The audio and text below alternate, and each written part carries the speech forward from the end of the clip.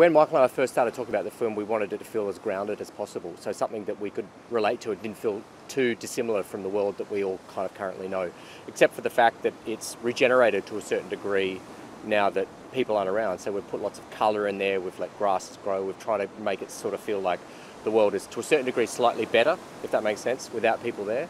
But we kind of wanted the monsters to be the fantastic element to it, so that it didn't feel too dissimilar to what we already recognise as being the real world.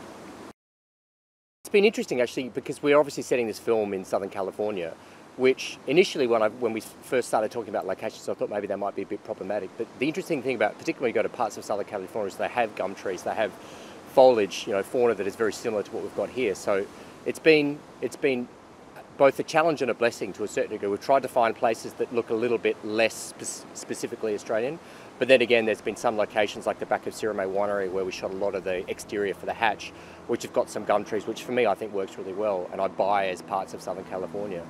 So it's been fantastic. Darlington Point was great when we did the exterior mountaintop stuff. So it's been a challenge, but also one of the great joys of it too.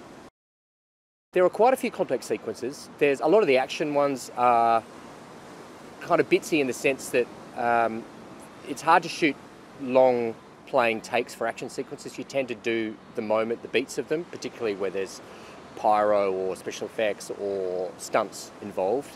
The biggest one by far is the hell crab scene, which we're in at the moment, which is going really well. But funnily enough, the Mavis sequence was a tricky one because there was a lot of interactive light. It was a relatively simple dialogue, but it was a large amount of screen time with not that much photographic time allowed for us, and being night shoots as well. And rain. There's a few other kind of contributing factors that make that more challenging.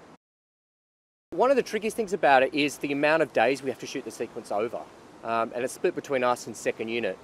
But we're at a very exposed location, which is beautiful, but can also be quite dramatic when the weather changes. So the hardest thing about it is the consistency of the weather.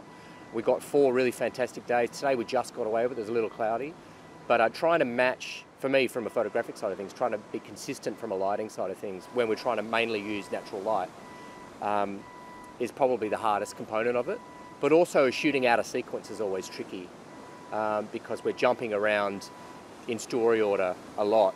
Given the fastest way to expedite the sequence, it can be faster to shoot out of sequence but in the one direction and then turn around and shoot another direction out of sequence again. So that can be the trickiest thing sometimes about it. But there's a lot of good people involved. There's a great VFX department. There's a fantastic second unit involved. So we've got all the pieces of the puzzle for it to be fantastic. I kind of borrow a little bit from a lot of other work that I've done for this one. It's a bit of a melting pot from Wilder People. There's a little bit of Stranger Things in there. It's kind of, I always go back to the story, and it's like when I approach something photographically, it's always a story-based thing for me. So we're changing the language based from crane to handheld to Steadicam to slow dolly stuff to slider work, depending on what the tone of the scene is, which to a certain degree is a similar characteristic to a lot of the way that I approach a lot of work that I do. But I think the amount of crane work that we're doing and just the width at which I'm trying to shoot this, I think it'll be a little different from a lot of other stuff that I've done.